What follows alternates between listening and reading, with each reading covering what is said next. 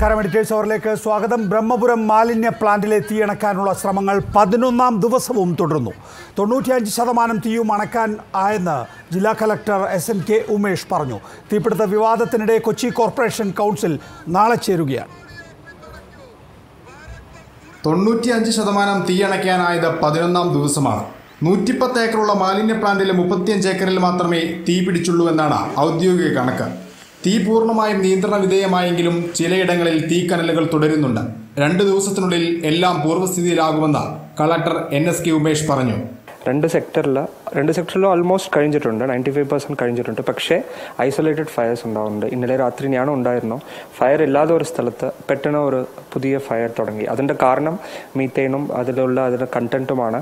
So എനിക്ക് തോന്നുന്നു ഈ സ്മോൾഡറിങ്, ഈ പുകയും തീയും ഉടനെ തന്നെ അണയ്ക്കാൻ പറ്റും. നമ്മുടെ fire force mister Sujith, regional fire ഓഫീസറിൻ്റെ ലീഡർഷിപ്പിൽ വളരെ ഗംഭീരമായിട്ട് അവിടെ പ്രവർത്തനം നടത്തി വരുന്നുണ്ട്.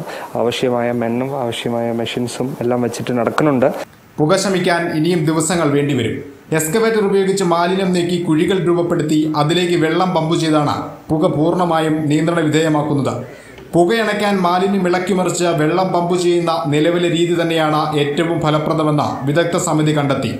തീപിടുത്ത സാധ്യതയുള്ള പ്രദേശങ്ങൾ മുൻകൂട്ടി കണ്ടെത്താൻ ഇൻഫ്രാറെഡ് തെർമൽ ക്യാമറകളും HH ഗ്യാസ് മോണിറ്ററുകളും വാങ്ങാൻ ഇന്നലെ ചേർന്ന യോഗത്തിൽ തീരുമാനമായിരുന്നു.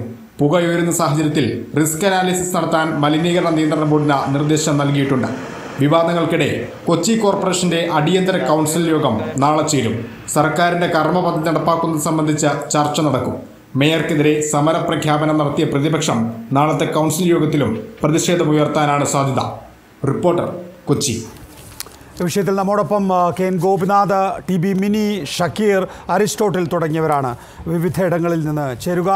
ആദ്യം ശ്രീ ഷക്കീർ, ഇക്കാര്യത്തിൽ താങ്കൾ അടക്കമുള്ളവർ നേരത്തെ ഉന്നയിച്ചിട്ടുള്ള ആക്ഷേപങ്ങൾ ഇപ്പോഴും നിലനിൽക്കുകയാണ്. ഇന്നിപ്പോൾ പ്രധാനമായും പ്രതിപക്ഷം ഉന്നയിക്കുന്ന ആക്ഷേപം മുഖ്യമന്ത്രി പിണറായി വിജയൻ ഏതോ ഒരു സന്യാസിയുടെ ആശ്രമത്തിലെ കാറ് കത്തിപ്പിടിച്ചു എന്ന് കേട്ടപ്പോൾ മിനിറ്റുകൾക്കുള്ളിൽ അവിടെ എത്തി. പക്ഷേ 11 ദിവസമായിട്ടും ബ്രഹ്മപുരത്ത് വേണ്ടത്ര ഇടപെടൽ നടത്തിയിട്ടില്ല എന്നുള്ളതാണ്. ഇടതുപക്ഷത്ത് നിന്നുകൊണ്ട് തന്നെ CPIക്ക് ഈ വിമർശനം സംസ്ഥാന സർക്കാരിനെ സംബന്ധിച്ച് അങ്ങനെയുണ്ടോ? ഇല്ല.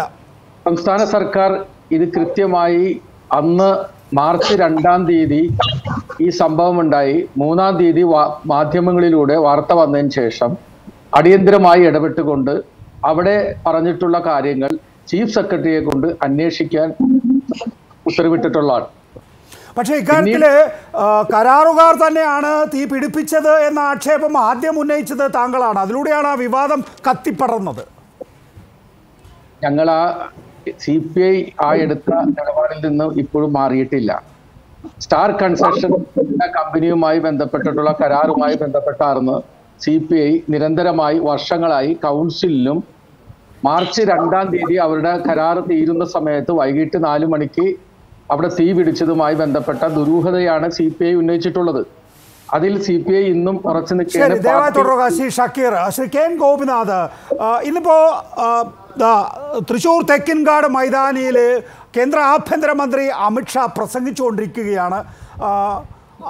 അമിത്ഷായ്ക്ക് മുമ്പ് സംസാരിച്ച K സുരേന്ദ്രൻ അടക്കം ഉന്നയിക്കുന്ന ഏറ്റവും പ്രധാനപ്പെട്ട കാര്യം, ഒരു ആശ്രമത്തിൽ തീപിടിച്ചു എന്ന് കേട്ടപ്പോൾ മിനിറ്റുകൾക്കുള്ളിൽ ഓടിയെത്തിയ മുഖ്യമന്ത്രി പിണറായി വിജയൻ 11 ദിവസമായിട്ടും കൊച്ചിയിൽ എത്താത്തതിൻ്റെ അർത്ഥം എന്താണ്, യുക്തി എന്താണ്, സാങ്കത്യം എന്താണ് എന്ന ചോദ്യം ഉയരുന്നുണ്ട്. ശ്രീ KN ഗോപിനാഥ്. മുഖ്യമന്ത്രി പോകേണ്ട സ്ഥലങ്ങളിലെല്ലാം പോകുന്നുണ്ട്. പക്ഷേ പോകാതെ തന്നെ കാര്യങ്ങൾ നിയന്ത്രിക്കാൻ കഴിയുന്ന കാര്യങ്ങളിൽ സന്ദർഭം ഉപയോഗപ്പെടുത്തിക്കൊണ്ട് അതിൻ്റെ എമർജൻസി മനസ്സിലാക്കിക്കൊണ്ട് നിലപാട് സ്വീകരിക്കുന്നൊരു മുഖ്യമന്ത്രിയാണ്. തീർച്ചയായിട്ടും അവിടെ ഇപ്പോൾ നമ്മൾ പ്രതീക്ഷിക്കുന്നത്, നമ്മൾക്കിപ്പോൾ ഈ ചാനൽ ചർച്ചയിലൂടെ എല്ലാവരും ആഗ്രഹിക്കുന്നത് അതൊരിക്കലും നിയന്ത്രണ വിധേയമാകാതെ പുക ഇങ്ങനെ പടർന്ന് ജനങ്ങളെ വിഷപ്പുക ശ്വസിച്ചുകൊണ്ടിരിപ്പിക്കട്ടെ എന്നല്ലല്ലോ നമ്മൾ ആരെങ്കിലും ആഗ്രഹിക്കുന്നത്. ഗവൺമെൻറ്റും മുഖ്യമന്ത്രിയുടെ നിർദ്ദേശപ്രകാരം പ്രത്യേകമായി ഒരു മന്ത്രി ഉപസമിതി തന്നെ പ്രത്യേകമായിട്ട് അവിടെ വരികയും ആ മന്ത്രിമാർ പ്രത്യേകമായിട്ട് അവർ സുവമോട്ടോ അവർക്ക് തോന്നിയതുകൊണ്ട് വരുന്ന മാത്രമല്ലോ, ഗവൺമെൻറ്റും മുഖ്യമന്ത്രിയൊക്കെ ആയിട്ട് ആലോചിച്ചിട്ടാണ്. ഗവൺമെൻറ് എന്ന് പറഞ്ഞാൽ ഇതെല്ലാം ബന്ധപ്പെട്ടതല്ലേ. അതുകൊണ്ട് മുഖ്യമന്ത്രി വരുന്നതിൽ തെറ്റൊന്നും ഞാൻ കാണുന്നില്ല. പക്ഷേ അദ്ദേഹം വന്നില്ല എന്നുള്ളതുകൊണ്ട് അതൊരു കുറവാണ്. പിന്നെ രാഷ്ട്രീയ പ്രേരിതമായി അദ്ദേഹം പൂച്ചയ്ക്ക് ചോറ് കൊടുക്കുന്നിടത്ത് പോകുന്നു, എന്താണ് CPIM-ന്റെ മറുപടി? എന്താണ് മുഖ്യമന്ത്രി വരേണ്ട കാര്യമില്ല എന്നാണോ, അതോ മുഖ്യമന്ത്രിക്ക് വേറെ എന്തെങ്കിലും പ്രശ്നങ്ങൾ ഉള്ളതുകൊണ്ട് വരാൻ കഴിയാത്ത പോകുന്നതാണോ? ഇത്തരം ദുരന്തം നടക്കുന്ന സ്ഥലങ്ങളിൽ സർക്കാരിനെ നയിക്കുന്നയാൾ എത്തുന്നില്ല എങ്കിൽ സ്വാഭാവികമായ ഒരു ജനരോഷം ഉണ്ടാകും. ആ ജനരോഷം തണുപ്പിക്കാൻ CPIM-ന് എന്താണ് പറയാനുള്ളത്? നികേഷ്, നമുക്കറിയാൻ പാടില്ലേ, കേരളത്തിലെ മുഖ്യമന്ത്രി കോവിഡ് വന്നപ്പോഴും അതുപോലെ തന്നെ പ്രളയം വന്നപ്പോഴും നിപ്പ വന്നപ്പോഴും എല്ലാം ജനങ്ങളെ കൂടിച്ചേർത്തുകൊണ്ട് അവരുടെ ആരോഗ്യം, അവരുടെ ജീവിതം സംരക്ഷിക്കുന്നതിന് ആവശ്യമായിട്ടുള്ള ശ്രമമാണ് നടത്തിയത്.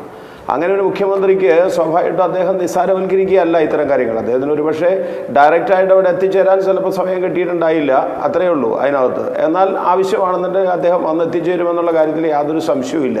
അതൊന്നും നമ്മൾ വിവാദമാക്കേണ്ട കാര്യമില്ല. ആ മുഖ്യമന്ത്രിയുടെ ഇടപെടലിൻ്റെ ഭാഗമായിട്ടാണ് 23 ഫയർ ആൻഡ് റെസ്ക്യൂ, ഏതാണ്ട് 170ഓളം ഫയർ സേനാംഗങ്ങൾ രാപകലില്ലാതെ അവിടെ വർക്ക് ചെയ്തുകൊണ്ടിരിക്കുന്നത്.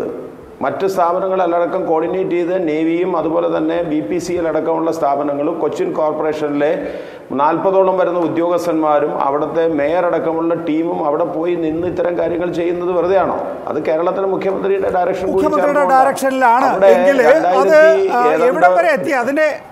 അത് തീയണക്കുന്നതിനാണല്ലോ ഈ പറയുന്ന സംവിധാനങ്ങളൊക്കെ മുഖ്യമന്ത്രി ഒരുപക്ഷെ ഉന്നതതല യോഗത്തിൽ നേരിട്ട് നിർദ്ദേശം നൽകി നടപ്പിലാക്കിയിട്ടുണ്ടാവുക. 11ാം ദിവസവും തീ അണയാതെ നിൽക്കുന്നു എന്നുള്ളത്, ഞാൻ കത്തുന്നു എന്ന് പറയുന്നില്ല, അണയാതെ നിൽക്കുന്നു എന്ന് പറയുന്നത് ഒരു സംസ്ഥാനത്തെ സംബന്ധിച്ചിടത്തോളം വലിയ നാണക്കേടല്ലേ CKN ഗോപിനാഥ്? അല്ല, ലക്ഷക്കണക്കിന് ടൺ വരുന്ന ഏതാണ്ട് കെമിക്കൽ കോക്ടെയിൽ എന്ന് നമ്മൾ വിശേഷിപ്പിക്കാവുന്ന വിധത്തിലേക്കുള്ള മാലിന്യം 2008 VS അച്യുതാനന്ദൻ്റെ കാലത്ത് അദ്ദേഹം വന്ന് ഉദ്ഘാടനം ചെയ്ത ആ പ്രോജക്റ്റ്, അന്ന് CM ദിനേശ് മണിയാണ് മേയറെന്ന് എൻ്റെ ഓർമ്മ. ആ കാലത്തിൽ ഏതാണ്ട് 1.5 വർഷക്കാലം അത് നല്ല വിധത്തിലേക്ക് പോയി. അന്ന് ഇത്രയും കപ്പാസിറ്റി ഒന്നും അത് ഏറ്റെടുക്കാനുള്ള ശേഷി അതിനുണ്ടായിരുന്നില്ല. പക്ഷേ 1.5 കൊല്ലം കഴിഞ്ഞപ്പോൾ ആ പ്ലാന്റ് തന്നെ ഡിമോളിഷ് ചെയ്യേണ്ട സ്ഥിതിവിശേഷം വന്നു. അത് സംബന്ധിച്ച് അന്വേഷണമൊക്കെ നടന്നതാണ്. അതിനുശേഷം പിന്നെ അധികാരത്തിലുണ്ടായിരുന്ന ടോണി ചമ്മണി മേയറായിരിക്കുന്ന ഘട്ടത്തിലും അതിനുശേഷവും ഞാനിപ്പോൾ നമുക്ക് നികേഷെ അത്തരം കാര്യങ്ങൾ നമ്മൾ അത്രയും വിശദാംശങ്ങളിലേക്ക് പോകുന്നില്ല. പക്ഷേ എങ്കിൽ പോലും തുടർച്ചയായ 11ാമത്തെ ദിവസവും തീ അണഞ്ഞു എന്ന് ഉറപ്പുവരുത്താൻ നമുക്കായിട്ടില്ല എന്ന് പറയുമ്പോൾ ഒരു സംസ്ഥാനം എന്നുള്ള നിലയിൽ നമ്മൾ പരാജയമല്ലേ, നമ്മുടെ സംവിധാനങ്ങൾ പരാജയമല്ലേ എന്നുള്ളതാണ്. അല്ലല്ല, ആര് വിചാരിച്ചാലും കഴിയാത്ത വിധത്തിലാണ്. ഇപ്പോൾ കേരള ഹൈക്കോടതി നിയോഗിച്ചിട്ടുള്ള മോണിറ്ററിംഗ് കമ്മിറ്റി അവിടെ വന്നിട്ട് ഇപ്പം നടന്നുകൊണ്ടിരിക്കുന്ന വെള്ളം പമ്പ് ചെയ്ത് അതുപോലെ JCB വെച്ചിട്ട് മൊത്തം ഇളക്കി അടിയിൽ നിന്ന് തന്നെ ഇളക്കി കൊണ്ടുവരുന്ന ആ സംവിധാനം തന്നെയാണ് ഏറ്റവും മതിയായ മാർഗമെന്ന് അവർ സൂചിപ്പിച്ചിട്ടുണ്ട് ആ സമിതി. അതവിടെ നടന്നുകൊണ്ടിരിക്കുകയാണ്, 24 മണിക്കൂർ നടന്നുകൊണ്ടിരിക്കുകയാണ്. സാധാരണയുള്ള തീ വളരെ പെട്ടെന്ന് അണയുന്ന പോലെ അല്ല. ഇപ്പോൾ വേനൽ ചൂട് നന്നായിട്ട് നിൽക്കുകയാണ്, മഴ കിട്ടുന്നില്ല, വെള്ളം പമ്പ് ചെയ്ത് എത്രയോ മെട്രിക് ലിറ്റർ വെള്ളം അവിടെ പമ്പ് ചെയ്തിട്ടും തീരാത്ത വിധത്തിലേക്ക് ആ തീ അത്രമാത്രം ആഴത്തിലേക്ക് പോയി. അവിടെ ലക്ഷക്കണക്കിന് ടൺ മാലിന്യത്തിനാണ് തീ പിടിച്ചത്. 3-4 ഏരിയകളിൽ നിന്നായിട്ട് തീ പിടിച്ചു എന്ന് വരുന്നു. അത് അട്ടിമറിയാണോ ഇല്ലയോ എന്നുള്ളത് പരിശോധിക്കാൻ പോലീസ് ശ്രീ അരിസ്റ്റോട്ടിൽ 11ാം ദിവസവും തീ അണഞ്ഞു എന്ന് ഉറപ്പുവരുത്താൻ നമുക്ക് സാധിച്ചിട്ടില്ല എന്ന സ്ഥിതി നിലനിൽക്കുമ്പോഴാണ് നാളെ കൗൺസിൽ യോഗം ചേരുന്നത്. താങ്കളും ഷക്കീറും ഒക്കെയുള്ള ആ കൗൺസിൽ യോഗം അടിച്ചു പിരിയുകയാണോ ചെയ്യുക, അതോ ഒരു ശരിയായ മാർഗം ബ്രഹ്മപുരത്ത് ഇടതുപക്ഷ ജനാധിപത്യ മുന്നണി സർക്കാർ വന്നതിന് ശേഷമുള്ള മാലിന്യമലയല്ല ആ കാണുന്നത് എന്ന് ശ്രീ MV ഗോവിന്ദമാസ്റ്റർ ഇന്ന് അഭിപ്രായപ്പെട്ടത് ശരിയാണ്. പക്ഷേ അങ്ങനെ നമുക്ക് പരസ്പരം കുറ്റപ്പെടുത്തിയല്ലോ മുന്നോട്ട് പോകാനാവുക. ശ്രീ അരിസ്റ്റോട്ടിൽ, നിങ്ങൾ പരസ്പരം അടിച്ചു പിരിയുകയാണോ അതോ ഒരു മാർഗം കൗൺസിലിന് കണ്ടെത്താനാവുമോ നാളെ പ്രത്യേക യോഗത്തിൽ? 2-ാം തീയതി ബ്രഹ്മപുരത്ത് ഞങ്ങൾ ചെല്ലുമ്പോൾ അവിടെ ബഹുമാനപ്പെട്ട അന്നത്തെ കളക്ടർ ഉണ്ടായിരുന്നു അവിടെ. അപ്പോൾ കളക്ടറോട് ഞങ്ങൾ അവിടെ കാറ്റടിച്ച് അവിടെ തീ പടരുകയാണ്. അപ്പൊ ഞങ്ങൾ പറഞ്ഞു ഇത് വളരെ നിയന്ത്രിതമാക്കിയില്ലെങ്കിൽ അവിടെ വലിയ കത്തുപിടുത്തം ഇനി കൂടുതൽ ഉണ്ടാകുമെന്ന് പറയുമ്പോൾ ജില്ലാ കളക്ടർ ഞങ്ങളോട് പറഞ്ഞത് നാളെ രാവിലെ തന്നെ കൂടുതൽ ഫയർഫോഴ്സിന്റെ സംവിധാനം എത്തി നാളെ ഉച്ചക്കുള്ളിൽ ഇത് നിയന്ത്രണ വിധേയമാക്കുമെന്നാണ് കളക്ടർ പറഞ്ഞത്. പക്ഷെ ആ കളക്ടർ വീഴ്ച വരുത്തിയത് കൊണ്ട് അവരെ വയനാട്ടിലേക്ക് മാറ്റി. ഇവിടെ ചോദിച്ച ഒരു ചോദ്യമുണ്ട്. സംസ്ഥാന ദുരന്ത നിവാരണമായി ഇത് മാറുമ്പോൾ ബഹുമാനപ്പെട്ട കേരളത്തിന്റെ മുഖ്യമന്ത്രി അദ്ദേഹത്തിന് ആരോഗ്യസ്ഥിതി പുകയുടെ അടുത്തേക്കൊന്നും വരണമെന്ന് ഞങ്ങൾ പറയുന്നില്ല. കളക്ടറേറ്റിലോ ഓൺലൈനായിട്ടോ ഞങ്ങളുടെ കൗൺസിലറുമായിട്ടോ ഒരു മീറ്റിംഗ് വിളിച്ചുകൂട്ടി അടിയന്തര പ്രാധാന്യമുള്ള ഒരു വിഷയം ചർച്ച ചെയ്യാൻ പറ്റും. രണ്ടാമതായി ഇവിടെ ചോദിച്ച ചോദ്യം, ഞങ്ങൾ ഈ കത്ത് പിടിച്ചതിന് ശേഷം അടിയന്തര കൗൺസിൽ യോഗം വിളിക്കണമെന്ന് ചേർന്ന് UDF കൗൺസിലർമാർ എല്ലാവരും ചേർന്ന് ഒരു കത്ത് മേയർക്ക് കൊടുത്തു. മുനിസിപ്പൽ സെക്ഷൻ അനുസരിച്ച് 3-ാം ദിവസം വിളിക്കേണ്ടതാണ്. പക്ഷെ അദ്ദേഹം വിളിച്ചില്ല. നാളെ വിളിക്കുന്നത് എന്തിനു വേണ്ടിയാണ്? നാളെ വിളിക്കുന്നത് കോടതിയുടെ ഒരു നിർദ്ദേശം മന്ത്രിമാർ ചേർന്ന യോഗത്തിലെടുത്ത് തീരുമാനം നടപ്പിലാക്കാൻ. എന്താണ് ആ തീരുമാനം? എല്ലാ വീടുകളിലും ബയോ കമ്പോസ്റ്റ് കൊടുക്കണം, ഞങ്ങൾ വാർഡ് സഭ കൊടുക്കണം, ഇത് കൊണ്ടുപോയി പത്രങ്ങൾ കൊണ്ടുപോയി കൊടുത്ത് ഞങ്ങൾ എങ്ങനെയാണ് ഈ മാലിന്യങ്ങൾ സംസ്കരിക്കേണ്ടതെന്ന് പഠിപ്പിക്കണം. ഒരു ബയോ ബിൻ ഉണ്ടാക്കാനായിട്ട് 3000 രൂപ വേണം ഓരോ വീടുകളിലും. നമുക്ക് 2 ലക്ഷം വീടുകളാണ് നമുക്കുള്ളത്. ഈ വീടുകൾക്കൊക്കെ ബയോ ബിന്ന് കൊടുക്കുമ്പോൾ ഇതിന്റെ പണം എവിടെ നിന്ന് കണ്ടെത്താൻ കഴിയും? അല്ലെങ്കിൽ നമ്മുടെ ഈ ആളുകൾക്കൊക്കെ ഇത് നാളെ കൊണ്ട് പത്രം കൊടുത്തിട്ട് ഒരു ദിവസം ഒരു സുപ്രഭാതത്തിൽ നമ്മൾ വീടുകളിൽ നിന്ന് കളക്ട് ചെയ്തിരുന്ന വേസ്റ്റ് നിങ്ങൾ മാലിന്യ മല ഉണ്ടാക്കാൻ തീരുമാനിച്ചിരിക്കുന്നു. ഇപ്പൊ മാലിന്യ മല കത്തിപ്പിടിക്കുമ്പോൾ നിങ്ങൾ ഉറവിടത്തിൽ തന്നെ മാലിന്യം നിർമ്മാർജ്ജനം ചെയ്യുന്നതിന് ആവശ്യമായ പഴയ സംവിധാനത്തിലേക്ക് തിരികെ പോവുകയാണ്. ജൈവ മാലിന്യം, ഞങ്ങൾ അതാണ് പറയുന്നത്, ജൈവ മാലിന്യം എന്ന് പറയുന്നത് മാത്രമേ കേന്ദ്രീകൃതമായി ചെയ്യാൻ പാടുള്ളൂ. മറ്റത് വാർഡുകളിൽ പ്ലാസ്റ്റിക് MCF വാർഡുകളിൽ ഉണ്ടാക്കി അവിടെ നിന്ന് തന്നെ സംസ്കരിക്കേണ്ടതാണ്. കൃത്യമായ നിലപാടുണ്ട് അതിൽ. കാരണം സാധാരണ ചെറിയ ചെറിയ വീടുകളിലെ ബയോ കമ്പോസ്റ്റിംഗ് നടത്തി പരാജയപ്പെട്ടപ്പോഴാണ് നമ്മൾ ഇതിലേക്ക് വന്നത്. അതുകൊണ്ട് ബയോ കമ്പോസ്റ്റിംഗ് എന്ന് പറയുന്നത് ചെയ്യാൻ കഴിയുന്നവർ ചെയ്തോട്ടെ. പക്ഷെ നമുക്ക് കേന്ദ്രീകൃതമായ മാലിന്യ സംസ്കരണം എന്ന് പറയുന്നത് ബയോ, അത് പരാജയമാണല്ലോ. നമ്മൾ തുടരെ പുതിയ പരീക്ഷണങ്ങൾ നടത്തുന്നു. ആ പരീക്ഷണങ്ങളെല്ലാം തന്നെയും കെടുകാര്യസ്ഥതയുടെ സ്തംഭങ്ങളായി മാറുകയും ആളുകൾ മാലിന്യ പുക തുടരെ ശ്വസിക്കുകയും വേണ്ടി വരുന്നു. ഞാൻ വരാം ശ്രീ അരിസ്റ്റോട്ടിലേക്ക്. അഡ്വക്കേറ്റ് TP മിനി, ഇതിൽ ആർക്കാണ് ഉത്തരവാദിത്തം? നോക്കൂ, ഇപ്പോൾ ബ്രഹ്മപുരത്ത് വലിയ മാലിന്യ മലയുണ്ടാക്കുന്നു, അത് തീ പിടിക്കുന്നു, ആ തീ കെടുത്താൻ കഴിയാത്ത സാഹചര്യം വരുന്നു. ഉന്നതതല യോഗത്തിന്റെ അടിസ്ഥാനത്തിൽ ഉറവിടത്തിൽ തന്നെ മാലിന്യ നിർമ്മാർജ്ജനം എന്ന പഴയ ഐഡിയ തിരികെ വരുന്നു. ഇപ്പോൾ സോണ്ട കമ്പനി പറയുന്നത് പ്ലാസ്റ്റിക് സംസ്കരണത്തിൽ പങ്കില്ല, കരാർ പ്രകാരം ബയോമൈനിങ്ങിനും പഴയ മാലിന്യങ്ങളുടെ സംസ്കരണവും മാത്രമാണുള്ളത്, ഓരോ ദിവസവും വരുന്ന മാലിന്യങ്ങളുടെ സംസ്കരണത്തിൽ പങ്കില്ല എന്ന്. ഉത്തരവാദിത്തം ആരും ഏൽക്കുന്നില്ല അഡ്വക്കേറ്റ് TP മിനി. അതാണ് പ്രശ്നം. ഇതില് ഞാൻ ഒരു ജനങ്ങളുടെ ഒരു പക്ഷത്തു നിന്ന് ഇത്ര ദിവസമായിട്ട് നമ്മൾ കാര്യങ്ങൾ വീക്ഷിക്കുന്ന ഒരു വ്യക്തി എന്ന നിലയിൽ കോടതിയിലും ഞാൻ എല്ലാ ദിവസവും ഈ കേസുമായി ബന്ധപ്പെട്ട് നിൽക്കുന്ന ഒരാളാണ്. അപ്പം ഞാൻ ഒരു കാര്യം നികേഷിനോട് പറയാം. ഈ കഴിഞ്ഞ ഫെബ്രുവരി മാസം വരെ നമ്മുടെ സർക്കാരിൻ്റെ ഒരു നിലപാട് എന്ന് പറഞ്ഞത് വീടുകളിൽ നിന്ന് മാലിന്യം ശേഖരിച്ച് കേന്ദ്രീകൃതമായി സംസ്കരിക്കണം എന്നുള്ളതാണ്. ഇപ്പോൾ സഖാവ് KN ഗോപിനാഥ് നമ്മളുടെ ഈ ചർച്ചയിലുണ്ട്. ഈ നമ്മൾ ഇൻഡോറിലേക്കും സൂറത്തിലേക്കും ഒന്നും പോകേണ്ട കാര്യമില്ല. ഏലൂര് മുട്ടാർ പുഴയുടെ ഇറങ്ങുന്ന പാലത്തിൻ്റെ അടുത്ത് ഈ മാലിന്യ സംസ്കരണവുമായി ബന്ധപ്പെട്ടുണ്ട് ഒരു പ്ലാന്റ് ഉണ്ട്. അവിടെ ഏലൂർ ഒരു ചെറിയ മുനിസിപ്പാലിറ്റി ആണെന്ന് കരുതാം. ഞാൻ അതിനെ വിശദമായിട്ട് സംസാരിക്കണില്ല, സഖാവ് ഉള്ളതുകൊണ്ട് ഞാൻ പറയാം. പക്ഷെ അവിടെ വളരെ കൃത്യമായിട്ടുള്ള ഒരു മാലിന്യ സംസ്കരണം അവിടെ നടക്കുന്നുണ്ട്. അവിടുത്തെ ഹരിതകർമ്മസേനയുടെ പ്രവർത്തകർക്ക് കോടിക്കണക്കിന് രൂപയുടെ ആദായം ഈ കഴിഞ്ഞ 1-2 വർഷങ്ങളായിട്ട് ബന്ധപ്പെട്ടുണ്ടായിട്ടുണ്ട്. അല്ല, ഞാൻ പറഞ്ഞത് ഇവിടെ നമ്മൾ ഇപ്പോൾ കണ്ടെത്തിയിരിക്കുന്ന മാർഗം പൂർണ്ണമായി പരാജയമാവും. അതായത് ഉറവിടത്തിൽ ഇത് സംസ്കരിക്കണം എന്ന് പറഞ്ഞ് എല്ലാ വീട്ടുകാരോടും ഒരു 3000 രൂപയുടെ ബിന്ന് വാങ്ങിച്ച് ഇത് പോവുക എന്ന് പറയുന്ന അശാസ്ത്രീയമാണെന്ന് പറഞ്ഞാൽ ഇപ്പൊ ഇവിടെ ഫ്ലാറ്റുകൾ ഇഷ്ടം പോലെ വന്നു കഴിഞ്ഞിരിക്കുകയാണ്. ഈ വീടുകളിൽ ഇത് സംസ്കരിക്കാൻ അസാധ്യവുമാണ്. അപ്പൊ നമ്മുടെ കൈകൾ കഴുകാൻ വേണ്ടി ഉത്തരവാദിത്തത്തിൽ നിന്ന് ഒരു പ്രശ്നം വരുന്ന സമയത്ത് ഇത് ബ്രഹ്മപുരത്തെ മാലിന്യ സംസ്കരണ പ്ലാന്റുമായി ബന്ധപ്പെട്ട് ഒരു വിഷയമുണ്ടായി. ആ വിഷയത്തെ ശാസ്ത്രീയമായി നമ്മൾ അഡ്രസ് ചെയ്യണം. എന്തുകൊണ്ടുണ്ടായി? ആദ്യം അതാണ് നമ്മൾ കണ്ടെത്തേണ്ടത്. പലരും പല ആരോപണം ഉന്നയിക്കുകയാണ്. ഒന്ന് കത്തിച്ചതാന്ന് പറയുന്നു, ചില ആളുകൾ പറയുന്നു അതല്ല, ശാസ്ത്രീയമായിട്ട് ഇത് മീഥേൻ ഉണ്ടായതുമായി ബന്ധപ്പെട്ടിട്ടുള്ള ആണെന്ന് പറയുന്നു. അങ്ങനെയാണെങ്കിൽ കളക്ടർ പറഞ്ഞ 90% അത് കഴിയില്ല, ഒരിക്കലും കഴിയില്ല. ഇനി വരുന്ന വേനലിൽ ഇത് അതിശക്തമായിട്ട് വന്നുകൊണ്ടിരിക്കും. അപ്പൊ മീഥേൻ തന്നെയാണോ അതോ ബോധപൂർവമായി കത്തിച്ചാണോ എന്നറിയണമെങ്കിൽ ഒരു അക്കാര്യത്തിൽ തന്നെ വ്യക്തത വന്നിട്ടില്ല എന്ന അഡ്വക്കേറ്റ് ടി ബി മിനിയുടെ അഭിപ്രായം ശരിയാണ്. മീഥേൻ വാതകവും കടുത്ത ചൂടുമാണ് തീപിടുത്തത്തിന് കാരണമെന്ന് കമ്പനി പറയുന്നുണ്ടെങ്കിലും അത് കണ്ടെത്താൻ നമുക്ക് സാധിച്ചിട്ടില്ല എന്നുള്ളതാണ്. അഡ്വക്കേറ്റ് ടി ബി മിനിയിലേക്ക് ഞാൻ മടങ്ങിയെത്താം. ശ്രീ കെ എൻ ഗോപിനാഥ്, ഇതിനൊക്കെ സംസ്ഥാന സർക്കാരും കൊച്ചി നഗരസഭയുമാണ് മറുപടി പറയേണ്ടത്. എങ്ങനെ തീപിടുത്തമുണ്ടായി? തീപിടുത്തം തുടങ്ങിയപ്പോൾ തന്നെ അത് കെടുത്താൻ കഴിയാതെ പോയത് എന്തുകൊണ്ട്?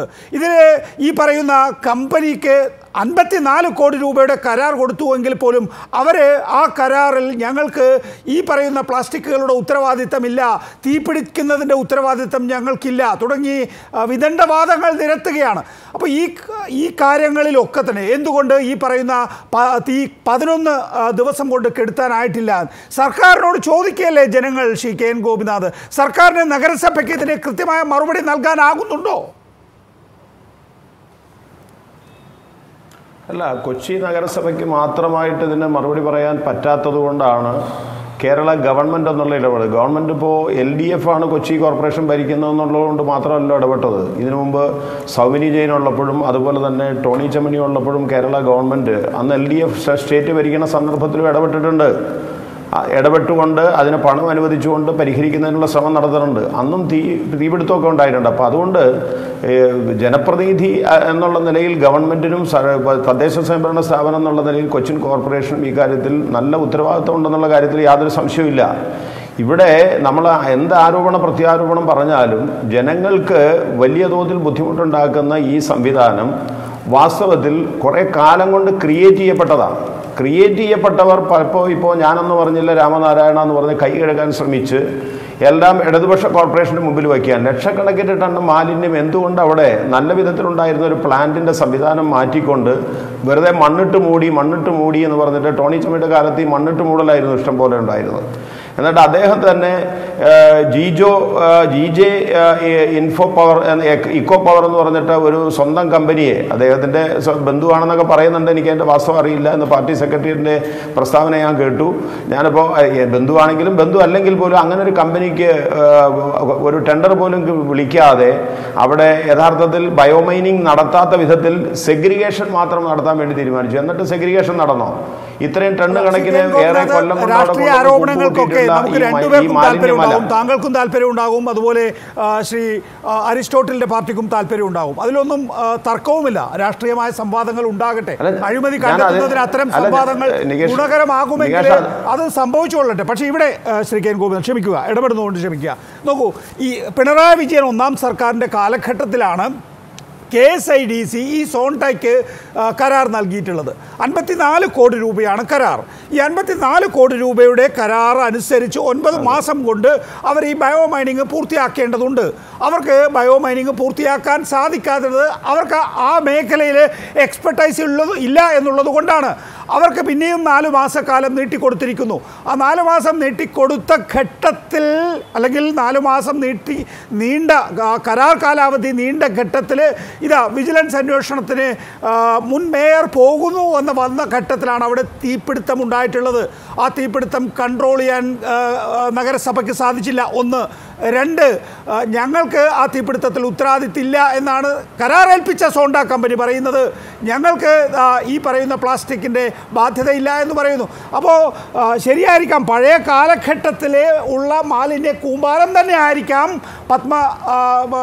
ഈ മേഖലയിൽ ബ്രഹ്മപുരത്ത് അടിഞ്ഞിട്ടുള്ളത് എങ്കിലും അവിടെയുള്ള മാലിന്യം ഇല്ലായ്മ ചെയ്യുന്നതിന് വേണ്ടിയിട്ടുള്ള ഉത്തരവാദിത്തം നിങ്ങൾ ഏൽപ്പിക്കുന്നത്, സോണ്ട കമ്പനി ഏൽപ്പിക്കുന്നത് 9 മാസത്തേക്കാണ്. അവർക്ക് ആ 9 മാസ കാലഘട്ടത്തിൽ അത് നിർവഹിക്കാൻ കഴിയുന്നില്ല എന്ന് വരുമ്പോൾ ആ കരാർ കൊടുത്ത നിങ്ങളല്ലേ അതിൻ്റെ ഉത്തരവാദി? Shri K N Gopinath. ഞാൻ നികേഷേ, ഇതിനകത്ത് ഈ സോണ്ട ഇൻഫോടെക് എന്ന് പറയുന്ന കമ്പനി 2020 ടെൻഡറിന് ശേഷം കൊച്ചിൻ കോർപ്പറേഷനിൽ വരുന്നത്. അവരുടെ പ്ലാൻ കപ്പാസിറ്റി ഉപയോഗപ്പെടുത്തിക്കൊണ്ട് ആ ടെൻഡറിലെ വ്യവസ്ഥയനുസരിച്ച് നിങ്ങൾ പറഞ്ഞ പോലെ അത് ബയോമൈനിങ് നടത്തേണ്ട സമയം കഴിഞ്ഞിരിക്കുന്നു. അവരേതാണ്ട് 6, 7, 8 മേഖലകളായി അവിടെ കൂടിയിരിക്കുന്ന ഈ മാലിന്യ മലയെ സെഗ്രിഗേറ്റ് ചെയ്ത് ചെയ്യാൻ തീരുമാനിച്ചതിൽ മേയർ അതുപോലെ തന്നെ അവിടുത്തെ സ്റ്റാൻഡിംഗ് കമ്മിറ്റി ചെയർമാൻ എന്നോട് പറഞ്ഞത് ഞാൻ മനസ്സിലാക്കിയതും അവരേതാണ്ട് 3 ഭാഗം മാത്രം പൂർണ്ണമായി മൈനിങ് നടത്തി, ബാക്കിയുള്ളത് നടത്താനുണ്ട്. അതുകൊണ്ടാണ് ഇത് എക്സ്റ്റെൻഡ് ചെയ്തത്. അതിന് അവർ പറയുന്ന ന്യായം, അവർ പറയുന്നത് ഞങ്ങൾ ടെൻഡർ എടുക്കുമ്പോൾ ഉണ്ടായിരുന്ന ഒരു മാലിന്യ കൂമ്പാരമല്ല അവിടെ ഉള്ളത്, അതുകൊണ്ട് ഭയങ്കരമായിട്ടുള്ള മാലിന്യമുണ്ട്. അത് വീടുകളിൽ നിന്ന് അവിടെ ജൈവമാലിന്യം വേർതിരിച്ച് പ്ലാസ്റ്റിക് വേറെയാക്കി കൊണ്ടുപോകുന്നത് അവിടെ എന്തിനു കൊണ്ടുപോയി എന്നുള്ള ചോദ്യം രാഷ്ട്രീയമായി മാറി മാറി വന്ന കൗൺസിൽ മറുപടി പറയേണ്ടതാണെങ്കിലും അത് പറയാതിരിക്കാൻ നിവൃത്തിയില്ല. അങ്ങനെ അത് പോയി അവിടെ മാലിന്യ കൂമ്പാരമായി.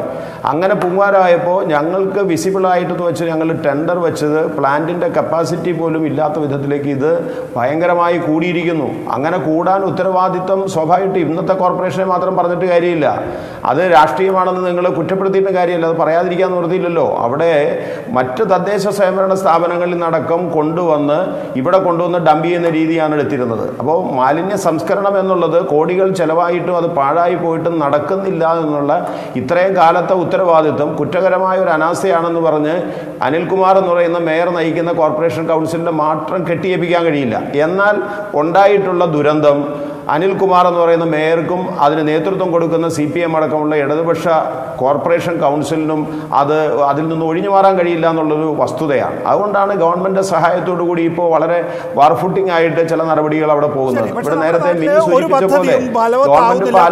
നമ്മൾ ആ കാര്യങ്ങൾ ചർച്ച ചെയ്യുന്നു എന്നിട്ട് അവസാനിപ്പിക്കുന്നു. ദയവായി തുടരുക. ശ്രീ കെ. ഗോപിനാഥ്, അങ്ങയിലേക്ക് ഞാൻ മടങ്ങിയെത്താം. ടി.ഒ. മോഹനൻ, കണ്ണൂർ മേയർ നമ്മോടൊപ്പം ഉണ്ട്. ശ്രീ ടി.ഒ. മോഹനൻ, കണ്ണൂർ നഗരസഭയുമായി ബന്ധപ്പെട്ട് എങ്ങനെയാണ് സോണ്ട ഇൻഫ്രാടെക് എങ്ങനെയാണ് കണ്ണൂർ നഗരസഭയുമായി ബന്ധപ്പെട്ടത്? കണ്ണൂരിൽ അവർ ബന്ധപ്പെട്ടത് ഗവൺമെന്റ് ഈ കാര്യത്തിൽ ടെൻഡർ വിളിക്കുകയും അവര് ടെൻഡർ സമർപ്പിക്കുകയും അത് സിംഗിൾ ടെൻഡർ ആയിട്ട് പോലും ഗവൺമെന്റ് അവർക്ക് അനുവദിച്ചു കൊടുക്കുകയാണ് ചെയ്തത്. ഏറ്റവും കൂടുതൽ വലിയ തുകക്കാണ് കൊടുക്കുകയും ചെയ്തത്. ഒരു ചർച്ചയുമില്ലാതെ സർക്കാർ തന്നെ അത് തീരുമാനമെടുത്ത് കോർപ്പറേഷൻ അറിയിച്ച് കോർപ്പറേഷനോട് അവർ സമർപ്പിച്ച എഗ്രിമെന്റ് പ്രകാരമുള്ള എഗ്രിമെന്റ് എക്സിക്യൂട്ട് ചെയ്യാൻ വേണ്ടി ഞങ്ങളോട് നിർദ്ദേശിക്കുകയാണ് ചെയ്തത്. ഇത് ബയോമൈനിങ് നടത്തി അവിടെയുള്ള ലെഗസി വേസ്റ്റ് നീക്കം ചെയ്യണം എന്നത് ഗ്രീൻ ട്രിബ്യൂണൽ ഉൾപ്പെടെ ഇൻസിസ്റ്റ് ചെയ്യുന്നു എന്നതുകൊണ്ട് ഞങ്ങൾ അതിന് നിർബന്ധിതമായി. അന്ന് ഉണ്ടായിരുന്ന ക്വാണ്ടിറ്റി 40,000 ക്യൂബിക് മീറ്റർ. ആ ക്വാണ്ടിറ്റിക്ക് അവർ കോട്ടയിരിക്കുന്നത് 6,86,00,000 രൂപ. മോഹനൻ, സാധാരണഗതിയിൽ സർക്കാർ ഇതിന് ഒരു സിംഗിൾ ടെൻഡറിലൂടെ തന്നെ നിങ്ങളെ അടിച്ചേൽപ്പിച്ചു എങ്കിൽ തന്നെയും നഗരസഭയുടെ അംഗീകാരം അതിന് വേണ്ടേ? നഗരസഭ അതിനെന്തിന് അംഗീകാരം കൊടുത്തു അങ്ങനെ ഉണ്ടെങ്കിൽ തന്നെ?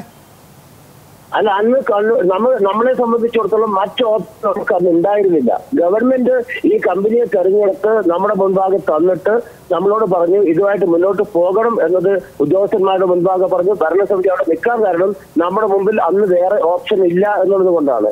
അതിനുശേഷം കിട്ടിയ അവസരം ഞങ്ങൾ ഉപയോഗിച്ചു. ഞങ്ങൾ അവരെ പുറത്താക്കിയിട്ടുണ്ട്. ഞങ്ങൾ പുതുതായി ടെൻഡർ വിളിച്ചു.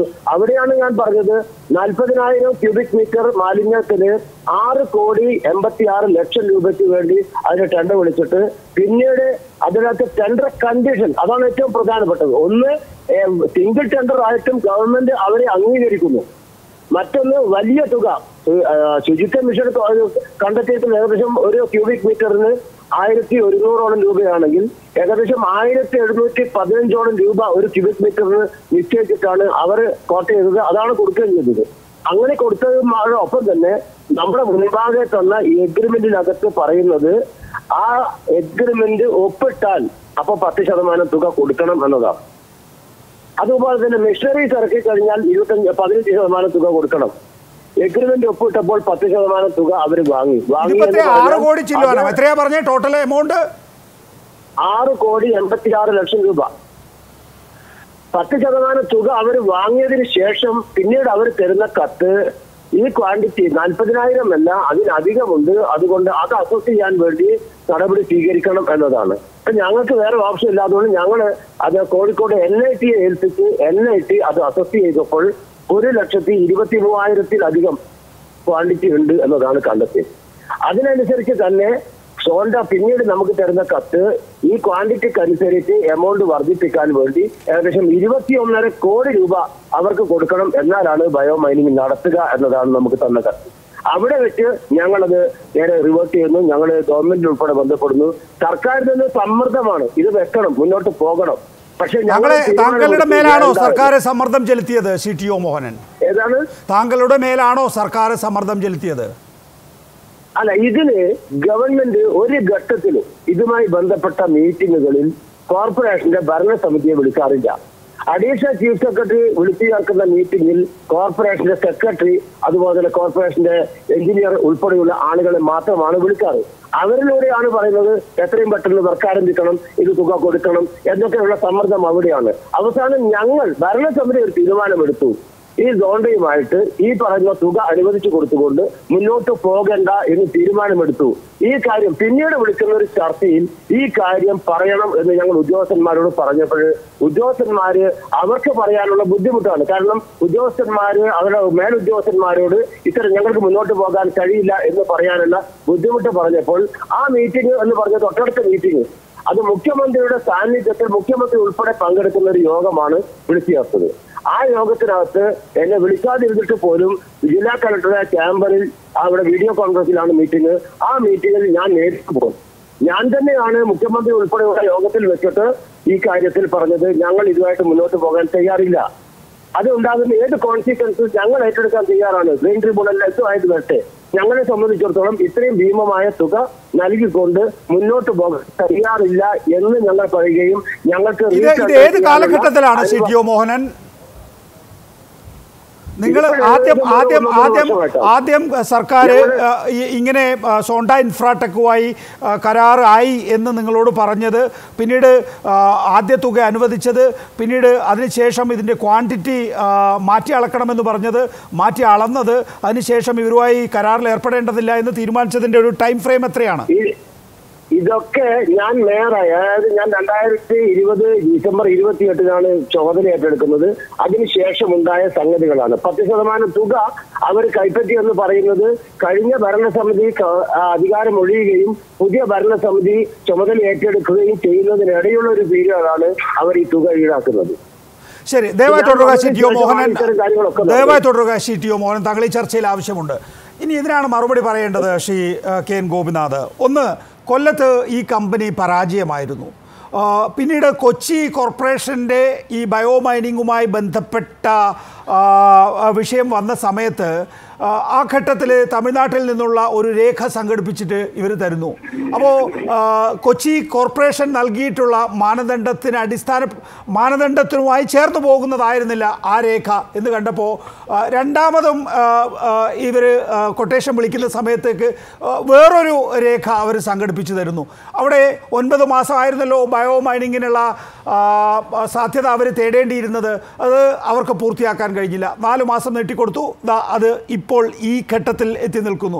കണ്ണൂരിൽ എത്തിയപ്പോഴേക്കും ഇപ്പോൾ വേറൊരു കാര്യം എന്ന നിലയിൽ ഈ സോണ്ട ഇൻഫ്രാടെക്കിൻ്റെ മുതലാളി എന്ന് പറയുന്നത് CPMൻ്റെ മുൻ കേന്ദ്ര കമ്മിറ്റി അംഗത്തിൻ്റെ മരുമകൻ കൂടിയാണ്. അവിടെയാണ് ഇത്തരത്തിലുള്ള അഴിമതി ആരോപണം വരുന്നത്. ഇവർക്ക് വേണ്ടി ആരാണ് ഇങ്ങനെ സമ്മർദ്ദം ചെലുത്തുന്നത്? ശ്രീ KN ഗോപിനാഥ്, ഇവിടെ കൊച്ചിയിലാണെങ്കിൽ അനിൽകുമാർ നിരന്തരം പരാതി പറഞ്ഞിട്ടുണ്ട്. ആര്? തദ്ദേശ മന്ത്രിയായിരുന്ന MV ഗോവിന്ദൻ മാസ്റ്ററോട് പരാതി പറഞ്ഞതായി MV ഗോവിന്ദൻ മാസ്റ്റർ പറയാണ്. ഇപ്പോഴത്തെ മന്ത്രിയോടും ഞാൻ പരാതി പറഞ്ഞിട്ടുണ്ടെന്ന് പറയുന്നു.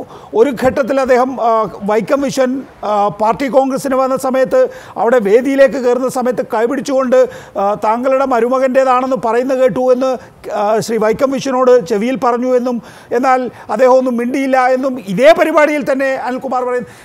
ഇവർക്കൊക്കെ അറിയാം ഇതിനകത്തൊക്കെ എന്തൊക്കെയോ ഇടപെടൽ നടക്കുന്നുണ്ട്, എന്തൊക്കെയോ വൃത്തികേടുകൾ നടക്കുന്നുണ്ട് എന്ന്. പക്ഷെ അത് ആരാണെന്ന് കണ്ടുപിടിക്കാൻ കഴിയുന്നില്ല. പിണറായി വിജയനുമായിട്ടുള്ള അടുപ്പം കൊണ്ടാണ് ശ്രീ KN ഗോപിനാഥ് താങ്കൾ മനസ്സിലാക്കേണ്ടത് വൈക്കം വിശ്വന് ഈ തരത്തിലുള്ള അല്ലെങ്കിൽ വൈക്കം വിശ്വൻ്റെ മരുമകന് ഈ തരത്തിലുള്ള കരാറുകൾ കിട്ടുന്നത് എന്ന് ആളുകൾ ആക്ഷേപിച്ചാൽ എന്ത് മറുപടി പറയും ശ്രീ KN ഗോപിനാഥ്?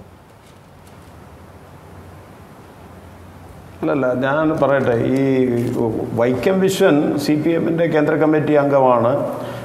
അദ്ദേഹം ഇപ്പോൾ ആരോഗ്യപരമായിട്ടുള്ള കാരണങ്ങളാൽ കോട്ടയം പാർട്ടിയുമായിട്ട് ബന്ധപ്പെട്ടാണ് പ്രവർത്തിക്കുന്നത്.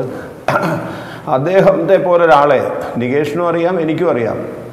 അദ്ദേഹം വഴിവിട്ട് അദ്ദേഹത്തിൻ്റെ ബന്ധുവിന് ഒരു സഹായം ചെയ്തു കൊടുക്കണമെന്ന് മുഖ്യമന്ത്രിയോടോ മറ്റു മന്ത്രിമാരോടോ ഗവൺമെൻറ്റോടോ ഒന്നും പറയുന്ന ഒരാളല്ല. അതുകൊണ്ട് അദ്ദേഹം അത് ചലഞ്ച് ചെയ്തിട്ടുണ്ട്. കൊച്ചിൻ കോർപ്പറേഷനിലെ മുൻ മേയർ ടോണിയുടെ ആരോപണവുമായി ബന്ധപ്പെട്ട് വക്കീൽ നോട്ടീസും കാര്യങ്ങളും ഒക്കെ അദ്ദേഹം അയക്കുന്നുണ്ട്.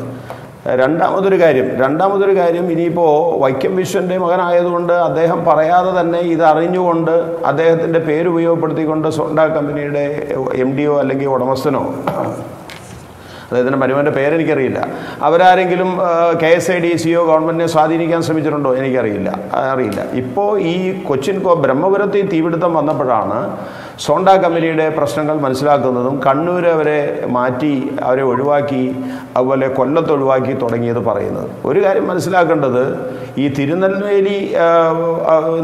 തിരുനെൽവേലി മുനിസിപ്പൽ കോർപ്പറേഷനോ പഞ്ചായത്തോ അവിടെ നിന്ന് കിട്ടിയ ഒരു വിവരമനുസരിച്ച് ഇവർക്ക് കാര്യമായിട്ടുള്ള കപ്പാസിറ്റി ഇല്ല എന്ന്, മുനിസിപ്പൽ കോർപ്പറേഷൻ കപ്പാസിറ്റി ഇല്ല എന്നെല്ലാം മനസ്സിലാക്കുന്നു എന്ന് പറയുമ്പോഴും ടെൻഡറിനകത്ത് സോണ്ട കമ്പനിയും വേറെ ഏതോ ഒരു കമ്പനി, അങ്ങനെ 2 കമ്പനി വന്നപ്പോൾ KSIDC ആണത് അവർക്ക് അനുവാദം കൊടുക്കുന്നൊരു നിലയുണ്ടായത്. ഇതേവരെ അവരെ കൊച്ചിൻ കോർപ്പറേഷനിൽ ഈ വർക്ക് ആരംഭിച്ചതിന് ശേഷം സ്വാഭാവികമായിട്ടും ഒരു നല്ല എനിക്കറിയാം, ഒരു ഫ്ലോ നഷ്ടപ്പെടാതിരിക്കാൻ വേണ്ടി ഞാൻ പരമാവധി പിടിച്ചു നിൽക്കുന്നുണ്ട്. പക്ഷേ ശ്രീ KN ഗോപിനാഥ്, ഇത് തന്നെയാണ് പ്രശ്നം. സംസ്ഥാന സർക്കാരിൻ്റെ വകുപ്പായ KSIDCയിൽ നിന്നാണ് ഈ സമ്മർദ്ദം വരുന്നത്. ഇവിടെയുള്ള മേയറെ സംബന്ധിച്ചിടത്തോളം ഈ അരിസ്റ്റോട്ടലിൻ്റെ പാർട്ടിക്ക് പരാതിയില്ല. ആ മേയർ പരാതി പറഞ്ഞിട്ടുണ്ട്. എന്നെ സംബന്ധിച്ചിടത്തോളം പരാതി പറയാനല്ലേ സാധിക്കൂ എന്ന നിലപാടാണ് എടുക്കുന്നത്. അപ്പോൾ സംസ്ഥാന സർക്കാരിൽ നിന്നുള്ള ഒരു ഇടപെടലുണ്ട്. ഒന്നുകിൽ നിങ്ങൾ അരിസ്റ്റോട്ടലിനെ വിടൂ, നമ്മൾ നേരിട്ടാണല്ലോ സംസാരിക്കുന്നത്, ജനങ്ങളോടാണല്ലോ നമ്മൾ സംസാരിക്കുന്നത്. ഒന്നുകിൽ നിങ്ങൾ പറയണം ഇത് ഉദ്യോഗസ്ഥ തലത്തിലുള്ള അഴിമതിയാണ് എന്ന്, അല്ലെങ്കിൽ പറയണം ഇയാൾ അരൂപിയാണ്. നമുക്കിപ്പോൾ വൈക്കം വിശ്വൻ്റെ മുഖമല്ലല്ലോ കാണേണ്ടത്. ഈ വൈക്കം വിശ്വൻ്റെ മരുമകൻ എന്ന് വിളിക്കുന്ന ആൾ എവിടെ? അയാളുടെ മുഖം ഏതാണ്? അയാളുടെ കമ്പനി കടലാസ് കമ്പനിയാണെങ്കിൽ ആ കടലാസ് കമ്പനിക്ക് എങ്ങനെ KSIDC അനുമതി കൊടുത്തു? അത് കൊല്ലത്ത് പരാജയപ്പെട്ടപ്പോൾ എങ്ങനെ കൊച്ചിയിലെത്തി? കൊച്ചിയിൽ പരാജയം വരുന്ന ഘട്ടത്തിൽ എങ്ങനെ കണ്ണൂരിൽ ഒരു സമ്മർദ്ദമായി രൂപാന്തരപ്പെട്ടു? ഇത്തരം കാര്യങ്ങളെക്കുറിച്ച് അരിസ്റ്റോട്ടലിനെ കുറ്റം പറഞ്ഞിട്ട് കാര്യമില്ല, അരിസ്റ്റോട്ടലിൻ്റെ പാർട്ടിയെ കുറ്റം പറഞ്ഞിട്ട് കാര്യമില്ല. നിങ്ങൾ ജനങ്ങളുമായി പറയൂ. ഞാനതല്ല പറയാൻ വന്നേ, ഞാനതെല്ലാം പറഞ്ഞത്. ഈ പാർട്ടിയുടെ ഒരു സഖാവ്, ഒരു നേതാവിൻ്റെ മകൻ, അദ്ദേഹം പാർട്ടി നേതാവ് തന്നെ ആയിക്കൊള്ളണം, പാർട്ടി സഖാവ് ആയിക്കൊള്ളണം എന്നൊന്നും നിർബന്ധിക്കാൻ നമുക്ക് പറ്റില്ല. അവർ ഈ മരുമകൻ പാർട്ടിയാണോ ഇല്ലയെന്ന് എനിക്കറിയില്ല. പക്ഷേ ഒരു സഖാവിൻ്റെ മകൻ, ഒരു കമ്മ്യൂണിസ്റ്റുകാരൻ്റെ മകൻ ഒരു കാരണവശാലും ഒരു ബിസിനസ് നടത്താൻ പാടില്ല എന്നൊന്നും ഞാൻ പറയുന്നില്ല. അതുകൊണ്ട് വൈക്കം വിശ്വൻ്റെ മകനായതുകൊണ്ട് അവർക്ക് സ്ഥാപനത്തിന് ഒരു ഫാക്ടറി മാലിന്യ നിർമ്മാർജ്ജനത്തിന് ആവശ്യമായിട്ടുള്ള ബയോനൈനിങ്ങിനുള്ള പൊട്ടൻഷ്യൽ ഇല്ല. അത് കോൺഗ്രസിൻ്റെ ഒരു നേതാവിൻ്റെ ബന്ധുവാണെന്നുണ്ടെങ്കിൽ അതിന് പൊട്ടൻഷ്യൽ ഉണ്ട് എന്നൊന്നും നമുക്ക് ചാനൽ ചർച്ചയിലിരുന്ന് വിശകലനം ചെയ്യുന്നത് ശരിയല്ല. ഈ സോണ്ട കമ്പനിയുമായി ബന്ധപ്പെട്ടുകൊണ്ട് ഇപ്പോൾ വന്നിട്ടുള്ള കണ്ണൂരിൻ്റെയും കൊല്ലത്തെയും ഇത്തരം കാര്യങ്ങൾ വച്ചുകൊണ്ട് കൊച്ചിൻ കോർപ്പറേഷനിലും അവരിങ്ങനെ ആമ നടക്കുന്നത് പോലെ, ആമ ഇഴയുന്നത് പോലെ ഇങ്ങനെ പതുക്കെയാണ് സഞ്ചരിക്കുന്നത്. അവർക്കിനി കാശ് കൊടുക്കാൻ കഴിയില്ല തുടങ്ങിയിട്ടുള്ള കാര്യങ്ങളെല്ലാം കൊച്ചിൻ കോർപ്പറേഷൻ മേയർ ഗവൺമെന്റിനോട് തന്നെ തദ്ദേശ സ്വയംഭരണ എന്താണ്? അല്ല അതിന് ഞാൻ ഒന്ന് പറയട്ടെ. അത് ഈ കോൺഗ്രസിൻ്റെ കാലത്ത് അവർ വാദം ഉന്നയിക്കുന്നുണ്ട്. അവരിങ്ങനെ തിരുനെല്ലിയുടെ കടലാസൊക്കെ വെച്ചുകൊണ്ട് ഈ കമ്പനിക്ക് യഥാർത്ഥത്തിൽ ഈ ടെൻഡറിൽ പങ്കുചേരാനുള്ള അവകാശമില്ല, അവരെ ഡിസ്ക്വാളിഫൈ ചെയ്യേണ്ടതാണ് എന്നെല്ലാം പറഞ്ഞുകൊണ്ട് കോൺഗ്രസ് നേതാക്കന്മാർ, അരിസ്റ്റോട്ടലിൻ്റെ പാർട്ടിയുടെ നേതാക്കന്മാർ ഇങ്ങനെ പറയുന്നത് യഥാർത്ഥത്തിൽ അവരുടെ കാലത്ത് അവർ ക്ഷണിച്ചു വരുത്ത കമ്പനിക്ക് അനുവാദം കൊടുക്കാത്തത് കൊണ്ടാണ്. അവര് ബയോമൈനിങ്ങിന് പകരം വേറെ വിഷയമാണ്.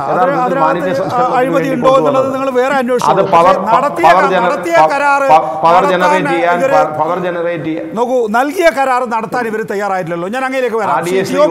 ഒരു മിനിറ്റ് സർ, ഞാൻ അങ്ങയിലേക്ക് വരാം. ഷിറ്റിയോ മോഹനൻ, ഈ 10% കമ്മീഷൻ തുക നഷ്ടമായിരുന്നു, അതോ അവർ ഏതെങ്കിലും തരത്തിൽ എന്തെങ്കിലും പണി അവിടെ എടുത്തിട്ടുണ്ടോ? ഷിറ്റിയോ മോഹനൻ കേൾക്കാമോ? ടിയോ മോഹനിലേക്ക് വരാം. ടിയോ മോഹൻ ഉണ്ടോ? എനിക്കൊരു കാര്യം പറയാനുണ്ട് ഇതുമായി ബന്ധപ്പെട്ട്. ആരാണ്? അരിസ്റ്റോട്ടിൽ പറയൂ. ഇവിടെ ഉന്നയിച്ചൊരു വിഷയമുണ്ട്. ഇവിടെ ശുചിത്വ മിഷനാണ് യഥാർത്ഥത്തിൽ ഈ മാലിന്യ സംസ്കരണമായിട്ടുള്ള നോഡൽ ഏജൻസി. ഈ ശുചിത്വ മിഷനെ മാറ്റിയിട്ട് മുഖ്യമന്ത്രിയുടെ കീഴിലുള്ള KSIDC, Kerala state industrial development കോർപ്പറേഷനെ എന്തുകൊണ്ടാണ് ഇതിന്റെ നോഡൽ ഏജൻസി ആയിട്ട് ഏൽപ്പിച്ചത്? അവർക്ക് എന്താണ് മാലിന്യ വ്യവസായ മന്ത്രിയുടെ കീഴിൽ അവിടെ ഞാനൊന്ന് പറഞ്ഞോട്ടെ, അവിടെ നിന്നാണ് ഉണ്ടാവുന്നത്. കാരണം KSEDCയുടെ ഉദ്യോഗസ്ഥരാണ്, അല്ലെങ്കിൽ KSEDCയിൽ നിന്നാണ് വലിയ സമ്മർദ്ദം ഉണ്ടാകുന്നത്. ഇവിടെ കണ്ണൂർ മേയർ പറഞ്ഞതുപോലെ തന്നെ വളരെ വ്യക്തമാണ്. കാരണം ഇതിന് മൊബിലൈസേഷൻ ഫണ്ട് കൊടുക്കുന്ന കാലം മുതൽ, രണ്ടാമത്തെ ഘട്ടത്തിലുള്ള പണം കൊടുക്കുന്ന മുതൽ ഞങ്ങളുടെ എഞ്ചിനീയർമാരെല്ലാവരും ഇവിടെ, നേരത്തെ കണ്ണൂർ മേയർ പറഞ്ഞതാണ്, നഗരസഭയ്ക്ക് യാതൊരുവിധ ഇടപെടാൻ കഴിയാത്ത രീതിയിലാണ് ഞങ്ങൾ നേരത്തെ പറഞ്ഞ കാര്യങ്ങളെല്ലാം. ഇവിടെ പറഞ്ഞു രണ്ടാമത് വന്ന GJ എന്ന് പറയുന്ന കമ്പനി കൊടുക്കാനാണെന്ന്. നിങ്ങൾ ആ മിനിറ്റ് എടുത്ത് വായിച്ചു നോക്കണം. നേരത്തെ നമ്മൾ കൊച്ചി കോർപ്പറേഷന്റെ കാര്യത്തിൽ അരിസ്റ്റോട്ടിൽ ചർച്ച ചെയ്ത വിഷയം എന്ന് പറയുന്നത് KSIDC സോണ്ട ഇൻഫ്രാടെക്കിനെ ഏൽപ്പിച്ചു എന്ന് പറയുമ്പോൾ നിങ്ങളുടെ അംഗീകാരം വേണ്ടിയിരുന്നു എന്നാണ്. പക്ഷെ കണ്ണൂർ കോർപ്പറേഷന്റെ കാര്യത്തിൽ CTO മോഹൻ പറയുന്നത് ഒരൊറ്റ എൻട്രി മാത്രമേ അവിടെ ഉണ്ടായിരുന്നുള്ളൂ, ഒരൊറ്റ ആൾ മാത്രം ഈ പറയുന്ന ഇതിലേക്ക് വന്ന സമയത്തും സർക്കാർ അതിന് തടസ്സപ്പെടുത്തിയില്ല, അല്ലെങ്കിൽ റീകോട്ട് ചെയ്തില്ല, പകരം അവർക്ക് തന്നെ നൽകാൻ സമ്മർദ്ദം ചെലുത്തി എന്നുള്ളതാണ്. ഞാൻ നേരത്തെ CTO ഞാൻ വരാം, കണ്ണൂർ മേയറോട് ഞാൻ ചില ചോദ്യങ്ങൾ ചോദിച്ചതിന് ശേഷം അങ്ങയിലേക്ക് വരാം. CTO മോഹനൻ, നിങ്ങൾക്ക് ഈ പറയുന്ന 10% പൈസ കൊടുക്കേണ്ടി വന്നു. ഇവരെന്തെങ്കിലും പണി എടുത്തിട്ടുണ്ടോ ഈ സോണ്ട ഇൻഫ്രാടെക്? അല്ല, 10% തുക ഈടാക്കിയതിന് ശേഷം, കൈപ്പറ്റിയതിന് ശേഷം അവർ തന്ന കത്ത് ക്വാണ്ടിറ്റി ഡിസ്പ്യൂട്ടിയാണ്. ക്വാണ്ടിറ്റി അധികമുണ്ട്, അതുകൊണ്ട് അത് കൂടെ മെഷർ ചെയ്യണം. അത് മെഷർ ചെയ്യാൻ വേണ്ടി 10% പൈസക്ക് അവരൊരു കടലാസ് കത്ത് മാത്രമാണ് നഗരസഭയ്ക്ക് തന്നത്. അത്ര മാത്രമേ ഉള്ളൂ. എന്നിട്ട് അസസ് ചെയ്തതിന് ശേഷം ക്വാണ്ടിറ്റി വർദ്ധിച്ചപ്പോൾ 6.86 കോടി രൂപയിൽ നിന്നും 21.5 കോടി രൂപ വേണം എന്നാവശ്യപ്പെട്ടുകൊണ്ടുള്ള കത്താണ് പിന്നീട് നമുക്ക് തരുന്നത്. അതാണ് ഞങ്ങൾ പറഞ്ഞത് വേണ്ടെന്ന് വെക്കുകയും പിന്നീട് അവസാനം, അതായത് 60 ലക്ഷം 68 ലക്ഷത്തോളം നിങ്ങൾ എന്ത് കൊടുത്തു? അഡ്വാൻസ് കൊടുത്തു.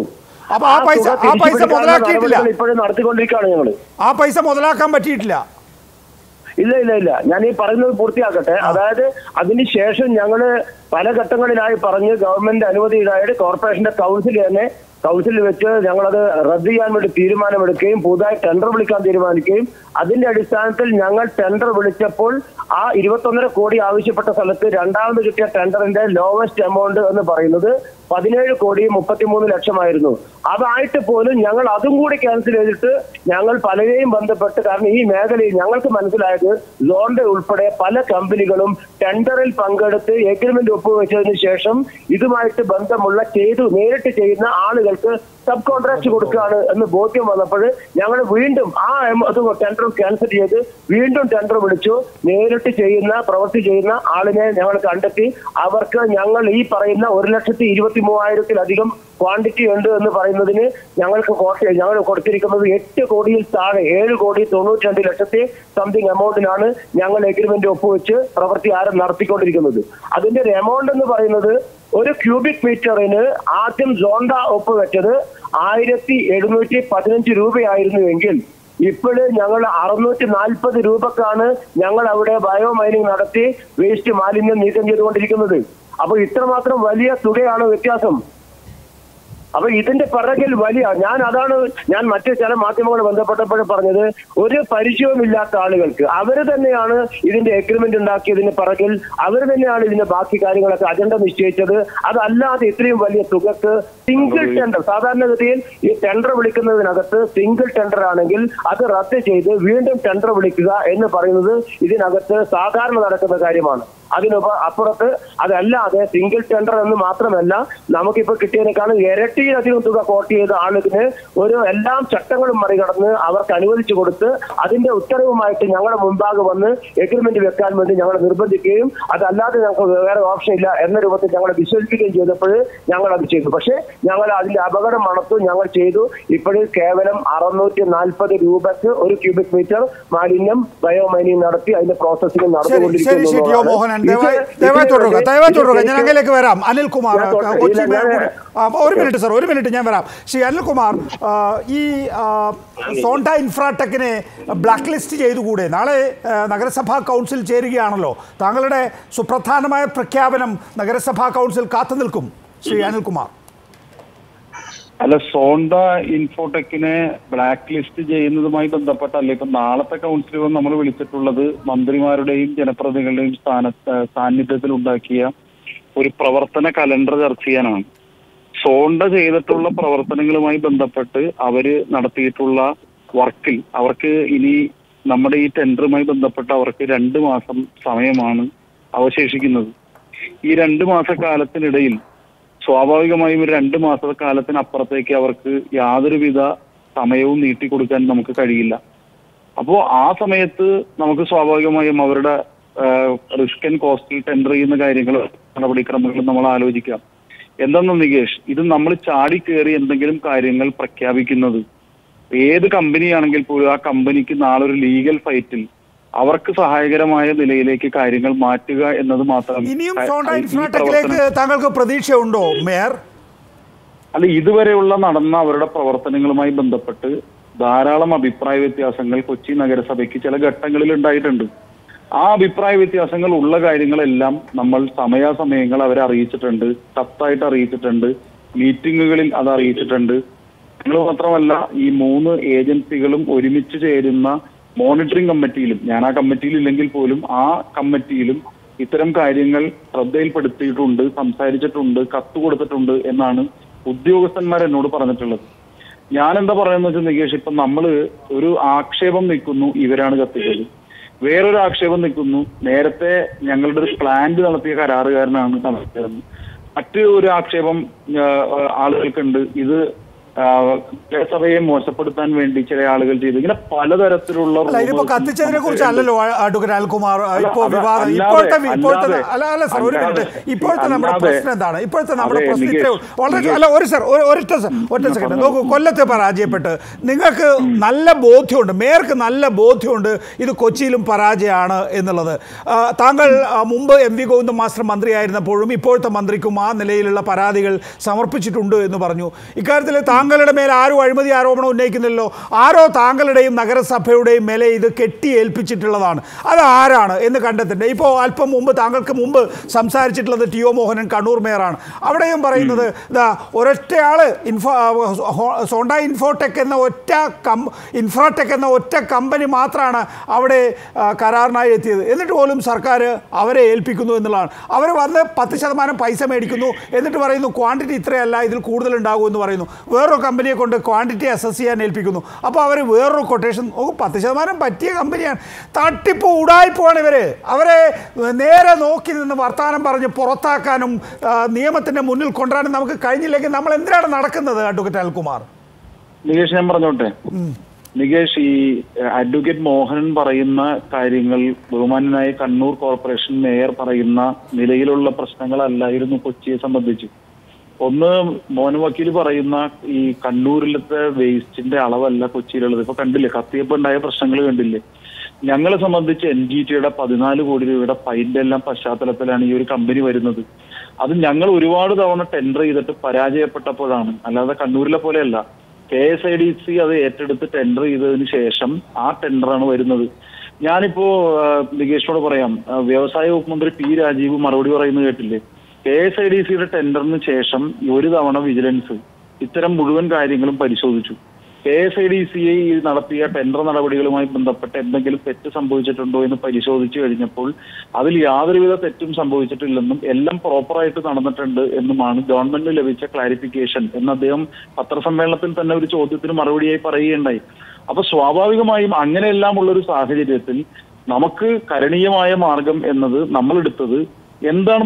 ഞാൻ പറഞ്ഞ അഭിപ്രായ വ്യത്യാസങ്ങൾ എന്നത് ഞാൻ സൂചിപ്പിച്ചല്ലോ, അത് വളരെ സ്പെസിഫിക് ആണ്. എനിക്ക് വേണം, ഞാൻ നികേഷിനോട് പറഞ്ഞിട്ടില്ല.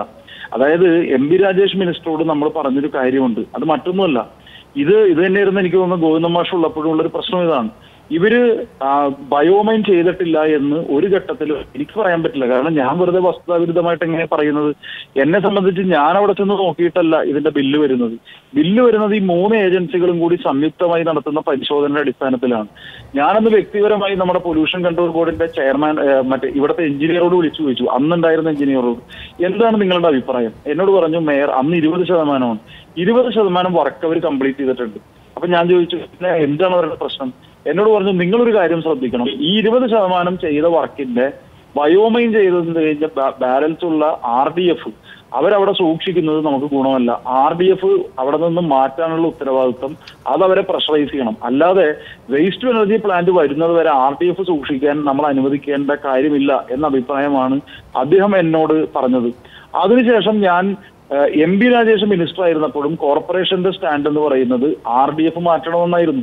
അങ്ങനെയാണ് കോർപ്പറേഷന്റെ ഉദ്യോഗസ്ഥന്മാർ എന്നോട് പറയുന്നത് 50% നമുക്ക് കട്ട് ചെയ്യാം. ഞാൻ കോർപ്പറേഷൻ ഉദ്യോഗസ്ഥന്മാരോട് ചോദിച്ചു 50% കട്ട് ചെയ്യാൻ ടെൻഡറിൽ പറയുന്നുണ്ടോ? അപ്പൊ എന്നോട് പറഞ്ഞു അങ്ങനെ ടെൻഡറിൽ പറയുന്നില്ല, പക്ഷെ ടെൻഡറിൽ പറയുന്ന ഒരു കണ്ടീഷൻ ഇവർ RDF മാറ്റാമെന്നാണ്. RDF മാറ്റാൻ ഇവർ പണിയാൻ പോകുന്ന പ്ലാന്റിന് 3 വർഷത്തേക്ക് മാറ്റിവെക്കാൻ പറ്റില്ല സാർ. അതുകൊണ്ട് ഞങ്ങൾ ഈ സ്റ്റാൻഡിൽ നിൽക്കുകയാണ്. സാറ് ഞങ്ങളെ പിന്തുണയ്ക്കണം. ഞാൻ ഈ കോർപ്പറേഷൻ ഉദ്യോഗസ്ഥന്മാരെ എല്ലാ ഘട്ടത്തിലും, നികേഷ് ഒറ്റയ്ക്കൊക്കെ അവരോട് സംസാരിച്ചു നോക്കിക്കോളൂ, ഞാൻ എല്ലാ ഘട്ടത്തിലും ഈ കോർപ്പറേഷൻ ഉദ്യോഗസ്ഥന്മാർക്ക് പരിപൂർണമായ പിന്തുണ കൊടുക്കുകയാണ് ചെയ്തത്. അതാണ് നിവർന്നു എന്ന് വർത്താനം പറയുക എന്ന് പറഞ്ഞാൽ ഇങ്ങനെയാണ്. അവരെ ഏതെങ്കിലും തരത്തിൽ സമ്മർദ്ദം ചെലുത്തുകയോ അവരുടെ മേലെ ഏതാളുടെ സമ്മർദ്ദം വന്നാലും ആ സമ്മർദ്ദങ്ങൾക്കൊന്നും കീഴടങ്ങാൻ കഴിയാത്ത നിലയിലുള്ള അതിശക്തമായ പിന്തുണയാണ് മേയർ എന്ന നിലയിൽ ഞാൻ ചെയ്തത്. ഞാൻ വളരെ നല്ല ആത്മവിശ്വാസത്തോടെ, നല്ല സമചിത്തതയോടുകൂടി, നല്ല നിശ്ചയദാർഢ്യത്തോടുകൂടി ഞാൻ പറയുകയാണ്, കോർപ്പറേഷന്റെ ഉദ്യോഗസ്ഥന്മാരോട് ഈ ബയോമൈനിങ് വർക്ക് തുടങ്ങിയ അന്ന് മുതൽ ഞാൻ പറയുന്ന ഒരു കാര്യമുണ്ട്. ഈ കമ്പനിയെ സംബന്ധിച്ച് ഇത്തരത്തിലുള്ള ആക്ഷേപങ്ങളെല്ലാം ഉയർന്നു വന്നിട്ടുണ്ട്. നിങ്ങളത് ശ്രദ്ധിക്കണം. കാരണവശാലും നിങ്ങൾക്കറിയാം നിങ്ങളുടെ മേയർ കറപ്റ്റ് അല്ല. ഒരു വിധത്തിലുള്ള പൊളിറ്റിക്കൽ കറപ്ഷനും ഇക്കാര്യത്തിൽ ഉണ്ടാവില്ല. ഒരു പൊളിറ്റിക്കൽ കറപ്ഷൻ ഇല്ല എന്ന് എങ്ങനെ പറയാനാകും അനിൽകുമാർ? ഇതിന് ഈ സോണ്ടയ്ക്ക് വേണ്ടി കൊല്ലത്ത്, എറണാകുളത്ത്, കണ്ണൂര് ഒക്കെ സമ്മർദ്ദം ചെലുത്തിയത് ആര്? അങ്ങനെ വെറുതെ ഒരു സമ്മർദ്ദം ഉണ്ടാവുമോ? ഞാനിപ്പോ ചോദിക്കുന്നത് ഈ സോണ്ട ഇൻഫ്രാടെക്കിന്റെ ഈ പറയുന്ന മുതലാളിമാർ എവിടെ? അവര് പൊതുസമൂഹത്തിന് മുന്നിൽ ഉത്തരം പറയാൻ ബാധ്യസ്ഥരല്ലേ? അരൂപികളാണ് അവരെ സംബന്ധിച്ചിടത്തോളം ഈ പണി അറിയില്ല. അവരെ സബ് കോൺട്രാക്ട് കൊടുക്കുകയാണ് ചെയ്യുന്നത്. ആ കള്ളന്മാരെ പിടിച്ചുകൊണ്ടുവരൂ. അല്ല, ഞാൻ പറയണ കേൾക്കൂ. അതായത് ഇവരുടെ ടെൻഡറുമായി ബന്ധപ്പെട്ടോ, ഇവർക്ക് അഗ്രിമെന്റ് കൊടുക്കുന്ന കാര്യവുമായി ബന്ധപ്പെട്ടോ, ഇവർക്ക് വർക്ക് കൊടുക്കുന്ന കാര്യവുമായി ബന്ധപ്പെട്ടോ, ഞാൻ പറഞ്ഞല്ലോ ഈ ടെൻഡർ എല്ലാം നടക്കുന്നത് KSIDC വഴിയാണ്. അതിൽ എന്തെങ്കിലും തരത്തിലുള്ള അഴിമതി നടന്നിട്ടുണ്ടെങ്കിൽ അന്വേഷിക്കണമെന്ന് തന്നെയാണ് എന്റെ സ്റ്റാൻഡ്. ഇതൊക്കെ രാഷ്ട്രീയക്കാരെ എപ്പോഴും അങ്ങോട്ടും ഇങ്ങോട്ടും പറയുന്ന കാര്യമല്ലേ? ഉണ്ടെങ്കിൽ അന്വേഷിക്കണം. ഉണ്ട് എന്നുള്ള ബോധ്യപ്പെട്ടില്ലേ സി മേയർ? അല്ല, ഞാൻ അതുമായി ബന്ധപ്പെട്ട് ഞാൻ എങ്ങനെയാണ് എന്റെ അനുഭവത്തിൽ പറയൂ, കൊച്ചി മേയർ പറയൂ. എന്റെ അനുഭവത്തിൽ സോണ്ട ഇൻഫ്രാടെക് എന്ന് പറയുന്ന ഈ കമ്പനിക്ക് ഈ പണി അറിയില്ല. അതുകൊണ്ടാണ് ഞങ്ങൾ 9 മാസത്തെ കരാർ കാലാവധിയിൽ അവരിത് പൂർത്തിയാകാത്തത്. 4 മാസം നീട്ടിക്കൊടുത്തു കഴിഞ്ഞതിന് ശേഷവും അവർക്ക് 30% പോലും പൂർത്തിയാക്കാൻ കഴിഞ്ഞിട്ടില്ല. എങ്കിലും കൊച്ചി മേയറെ, കേരളത്തോട് നിങ്ങൾ പറയണം എന്താണ് സംഭവിക്കുന്നതെന്ന്. നികേഷേ, ഒരു മിനിറ്റ് ഞാനൊന്ന് പറയട്ടെ. അതായത് അവരോട് എന്താണ് അഭിപ്രായ വ്യത്യാസം? അവര് ഈ പണിക്ക് കൊള്ളില്ല എന്നല്ലല്ലോ ഞാൻ പറഞ്ഞത്. ഞാൻ അവരെ കുറിച്ച് പറഞ്ഞത് എന്റെ അനുഭവത്തിൽ എന്താണ്, അവര് ഇതുമായി ബന്ധപ്പെട്ട് RDF എടുത്ത് മാറ്റുന്നില്ല. അവര് ഈ ടെൻഡർ കണ്ടീഷനുമായി ബന്ധപ്പെട്ട് ചെയ്യേണ്ട കാര്യങ്ങൾ അവർ ചെയ്യുന്നില്ലെങ്കിൽ ഒരു ടെൻഡറിൽ ഒരു വർക്ക് നടക്കുമ്പോൾ നമ്മൾ എന്താ ചെയ്യുന്നത്? RDF എടുത്ത് മാറ്റുന്നില്ല എന്നുള്ളതിൽ അല്ലല്ലോ നമ്മളിപ്പോ തർക്കിക്കുന്നത്. RDF എടുത്ത് മാറ്റാത്തത് കൊണ്ട് ചിലപ്പോൾ തീപിടുത്തത്തിന് കാരണമായിട്ടുണ്ടാവും. പക്ഷെ ബയോമൈനിങ് അവർക്ക് 9 മാസത്തെ കാലയളവിനുള്ളിൽ അവർ 100% പൂർത്തിയാക്കേണ്ടിയിരുന്നു. പക്ഷെ 4 മാസം നീട്ടിക്കൊടുത്തിട്ട് പോലും അവർക്ക് 30% മാത്രമേ പൂർത്തിയാക്കാൻ കഴിഞ്ഞിട്ടുള്ളൂ. അവര് കൊല്ലത്ത് പരാജയപ്പെട്ടു, അവര് കണ്ണൂരിൽ പോയി ഉടായ്പ കാണിച്ചു എന്ന് പറയുമ്പോൾ നമുക്ക് അങ്ങനെയുള്ള കമ്പനികളാണ് യഥാർത്ഥത്തിൽ കേരളത്തിന്റെ നികേഷ് അത് അങ്ങനെയല്ല. അതായത് ഇവിടെ അവർ അഗ്രിമെന്റ് വയ്ക്കുന്നതിൽ ഞങ്ങളാണ് താമസം വരുത്തിയത്. കാരണം ഞങ്ങൾ അന്ന് അഗ്രിമെന്റുമായി ബന്ധപ്പെട്ട കോർപ്പറേഷൻ കൗൺസിലിലേക്ക് വന്നപ്പോൾ പെട്ടെന്ന് അസംബ്ലി ഇലക്ഷൻ വന്നു. അസംബ്ലി ഇലക്ഷന്റെ മാനദണ്ഡങ്ങൾ വന്നു. ഞങ്ങൾക്ക് കൗൺസിൽ കൂടാൻ കഴിയാതെ വന്നു. അസംബ്ലി ഇലക്ഷൻ കഴിഞ്ഞതിന്റെ പിന്നാലെ 2ാം കോവിഡ് തരംഗം വന്നു. 2022 തുടക്കത്തിലാണ് ഞങ്ങൾ അവർക്ക് ഈ അഗ്രിമെന്റ് വയ്ക്കാനുള്ള കൗൺസിൽ ചേരുന്നത്. അപ്പൊ സമയം നഷ്ടപ്പെട്ടത് കൊച്ചി കോർപ്പറേഷന്റെ കൗൺസിൽ ഇക്കാര്യം തീരുമാനമെടുക്കുന്നതിൽ വൈകിയപ്പോൾ സമയം വൈകിയപ്പോൾ അവരൊരു പുതിയ ഇംപ്ലിമെന്റേഷൻ പ്ലാൻ, അതായത് ടെൻഡറിൽ പറഞ്ഞ പ്ലാനിൽ നിന്നും വ്യത്യസ്തമായ ഒരു പുതിയ ഇംപ്ലിമെന്റേഷൻ പ്ലാൻ അവർ സമർപ്പിച്ചു.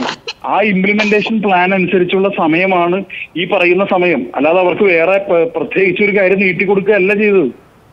അങ്ങനെയാണോ ശ്രീ അരിസ്റ്റോട്ടിൽ? അങ്ങനെയല്ല. കാരണം ഞാൻ എന്റെ കയ്യിലിരിക്കുന്ന ഈ ഫയൽ നോട്ടിൽ വളരെ കൃത്യമായിട്ടുണ്ട്.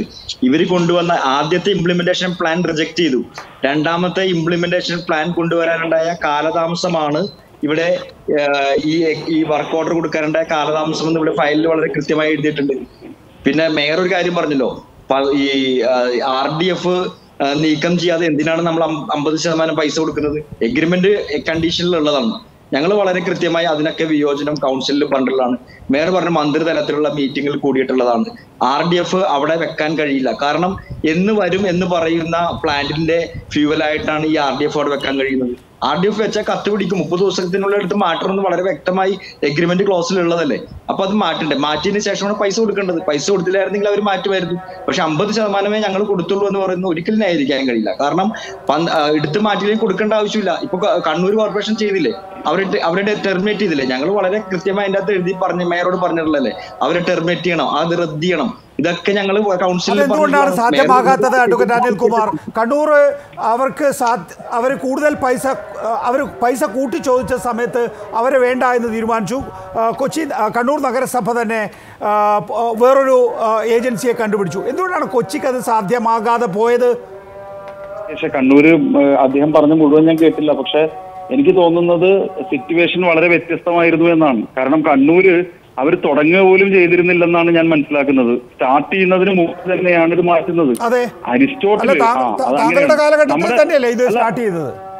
അതെ എന്റെ കാലഘട്ടത്തിൽ ഇത് സ്റ്റാർട്ട് ചെയ്തു. അവർ സ്റ്റാർട്ട് ചെയ്യാൻ വൈമനസ്യം കാണിച്ചില്ല. കൊച്ചിയുടെ കാര്യത്തിൽ അവർ സ്റ്റാർട്ട് ചെയ്യാൻ വൈമനസ്യം കാണിച്ചില്ല.